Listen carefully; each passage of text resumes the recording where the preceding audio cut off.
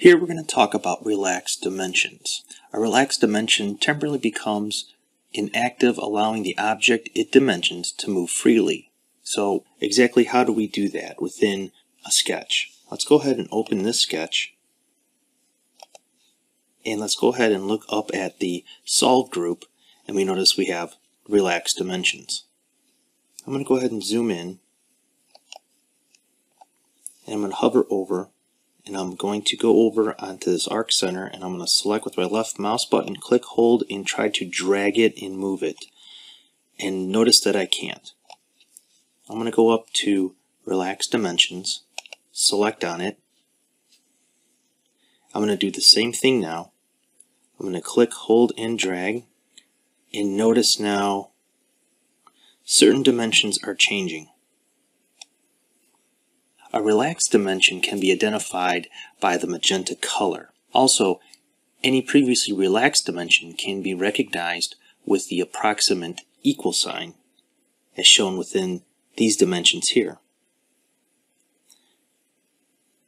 Now, when I'm done moving around to where I want to place this approximately, I just go ahead and let go of my left mouse button, and notice now that the 197.3 dimension, which used to be 210, is now changed. It has an approximate number, and we have to change that to make it a whole number. To do that, make sure that the Relaxed Dimensions button is toggled off, and we can left mouse button double click, and we can place that with a 200 value in the distance.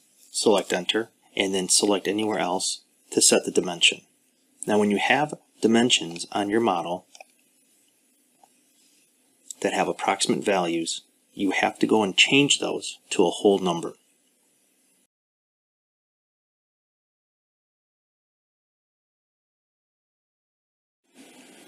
Here we're going to talk about a work region feature. Now, a work region within a sketch limits what portions of a sketch should be evaluated by the solver. So basically, we're going to only work on a certain portion of the sketch without affecting any of the other parts of the sketch. So let's go ahead and open up this sketch here. And if we take a look, we notice that there are some areas that are not defined yet. And how we can tell is I can go in and I can select on this slot here, and I'm going to move it, and notice that these brown lines can be moved where the black ones are set and they cannot be. So let's go ahead and hit Control Z to place the slot back where it belongs. And next we're going to go up to the Solve group, and under Options we'll find Work Region. Let's go ahead and select on that, and here we're going to define the region, or under Region Definition we're going to select the objects. So let's go ahead and I'm going to select this one up here, and you have to select all the lines within that particular shape. And when you're done, let's go ahead and select OK. And now notice in our sketch the other lines are basically grayed out and cannot be affected by what we change with the lines that we selected. Now we've created a work region. So let's go ahead and zoom in, and here we can begin to add dimensions and change the shape of things of just these two shapes within the sketch. So if I go ahead and select on that slot end, and let's go ahead and make that 30 and press enter, and I'm going to select away so that then it is set. And then also now we see that we're kind of impeding on these sketch lines here, so we can also select this line here and this axis line. And notice here I get an approximate. So we have to make sure that that is a whole number. So I'm going to place in 225 and move it back up. and I'll select over to the side.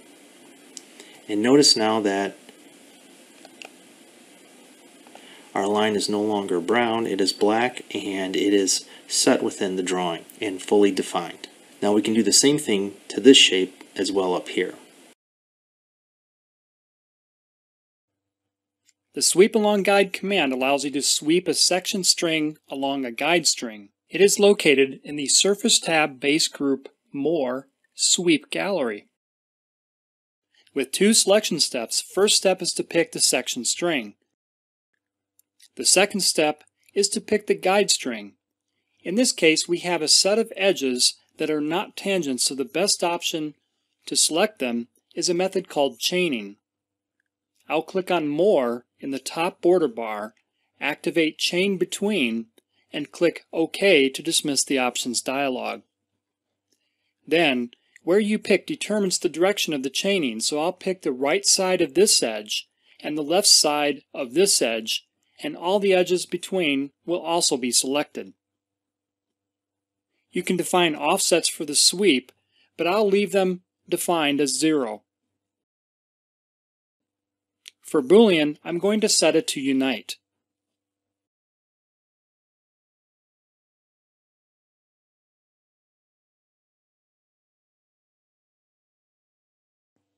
A reference set allows you to control what objects in a part file display in an assembly. As you start creating more complex models, you'll likely have a lot of construction objects in your part file, such as datums, sketches, curves, sheet bodies, and so forth. When you add a part file to an assembly, you typically want only the solid body to display. You can include other objects in the reference set if you need, and you can have multiple reference sets. Creating a reference set is straightforward. Select Assemblies tab, Reference Sets. You'll immediately notice that there are 3 reference sets listed on the dialog. By default, part files you create will have these sets. Model contains only the solid body, Empty contains nothing, and Entire part contains everything. This is very useful, so you may not even need to create a reference set, as you can simply use the one named Model. If you have additional objects such as tool solids, you may need to verify the correct one is used in the reference set. Select a reference set in the list, and the objects contained in it highlight in the graphics window. It's also worth pointing out that legacy part files that are older than when these default reference sets were implemented may not have them, or may have a different reference set. Solid was commonly used by many users. I'll demonstrate creating a reference set by clicking on Add New Reference Set. You are then prompted to select an object. I'll set Type Filter to Curve and add the green curves. I'll then enter wireframe for reference set name and press Enter. The Properties button displays properties for the reference set. Here you can define attributes that are associated with the reference set. You can also modify an existing reference set by first selecting it in the list. I'll select Model, then set Type Filter to Sheet Body and select the green ring to add.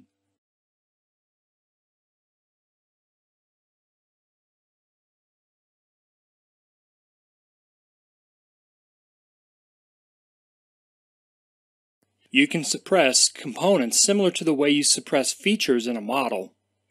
Suppressed components are then excluded from assembly operations such as weight and clearance analysis. The command to suppress components can be found in Assemblies tab More Component Gallery. You can either pick the component first, then select a command, or select a command after which you are prompted to pick the component. A suppressed component then displays in the Assembly Navigator, grayed out with a dotted checkbox in front of it. It is important to understand that the checkbox on the Assembly Navigator does not work in the same way as the checkbox on the Part Navigator, which controls the suppression of features.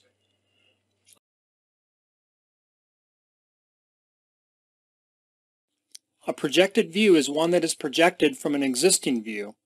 It is a logical next step after creating a base view, which is why you are immediately prompted to create projected views after creating a base view. However, you can create a projected view at any time by selecting the command from the Home tab in the View group, or by right-clicking a view on the Part Navigator, or by right-clicking the border of a view in the Graphics window. The preview displays already snap to align with the view you selected the command from at every 45 degrees.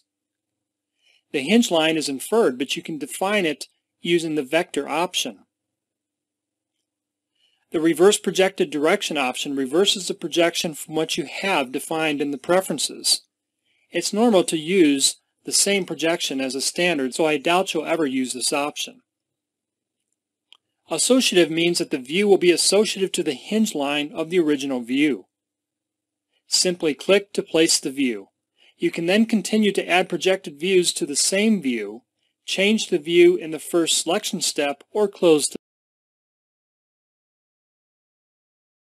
You can add a section view to a drawing sheet by either selecting the command from the Home tab in the View group or from the pop-up menu for a view. I'll pick this projected view as the parent view and select Add Section View from the pop-up menu. A dialog displays. The parent is already defined as the view I invoked the command from. Notice a preview of the section line displays as I move the cursor in the graphics window. The selection step to define the section line segment is highlighted. I'll pick a point in the center to locate the origin, and the preview is locked to that position, but still freely rotates. Before placing the view, be sure the settings are what you want. You can access the settings from the pane on the dialog or by right-clicking and selecting Settings from the pop-up menu. The first node, Common, contains Common View settings. The View label sheet is where you can define the letter of the section view. The next node, Section, contains those specific to section views. And Section Line contains the properties of the section line. At this point, I'll orient it vertically and pick to place the view to the right. This was a simple section view. There may be occasions to create multiple segments in the section line. The Datum feature symbol is very similar to a note and is also located in the annotation group of the PMI tab. Most of the panes and options should look familiar as they are the same as for dimensions and notes. I'll start by setting the orientation. In the leader pane, notice the default type is Datum. Next is a Datum identifier. I'll now create a leader by picking an edge location, holding, and dragging away. Before placing it, I'll select the selection step in the Associated Objects pane. Notice the edge I picked for the leader is inferred. I'll hold the Shift key to deselect it and pick these two planar faces. I'll then select the Specify Location selection step and place the Datum feature symbol. Notice the Datum identifier is now B. This iterates as you create Datum feature symbols.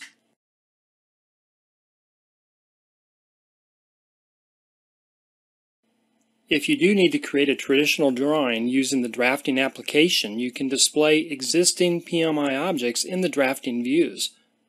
In this example, there are two primary views to display on the drawing. I'll make each the work view so we can see the PMI objects in each.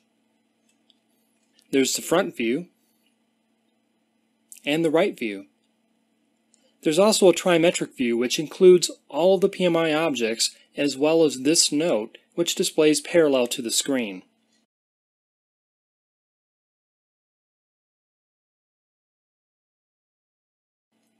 I will now activate the drafting application, and I'm prompted to create a sheet. I'll click OK and the View Creation Wizard displays. I'll accept the default options, then display the inherit PMI sheet. Here I'll activate From Model View. For orientation, I'll use the front view as the parent view, and for layout, I'll also activate the right view.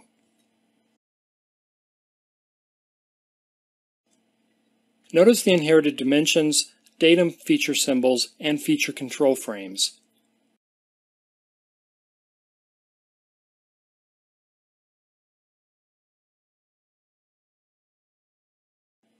Next, I'll move these two views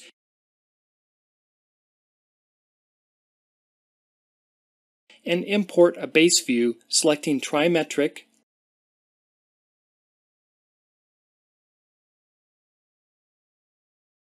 setting the scale, and clicking Settings to display the settings dialog. On the PMI sheet is the same option that was available on the View Creation Wizard. Setting this to From Model View would display all the PMI objects in the trimetric view. However, I only want to display the note. Setting this to Aligned to Drawing View Only will display only the note, since it is the only PMI object defined to display parallel to the screen. I'll click OK to close the settings dialog and place the view and the note as the only PMI object that displays. It's important to understand that you are simply displaying the PMI objects in the drafting views. You cannot modify them in drafting.